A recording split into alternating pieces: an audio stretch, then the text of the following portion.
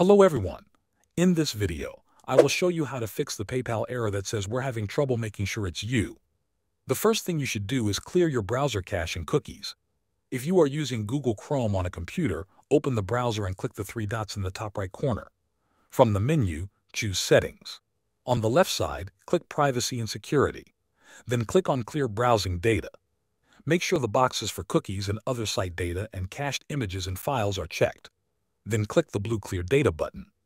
Once it finishes, close the Settings tab, restart your browser and go to the PayPal website again.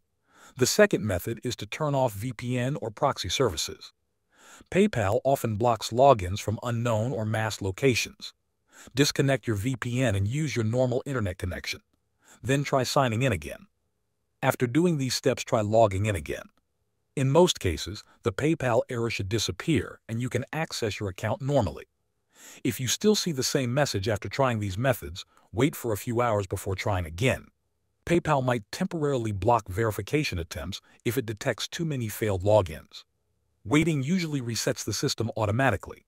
Thanks for watching.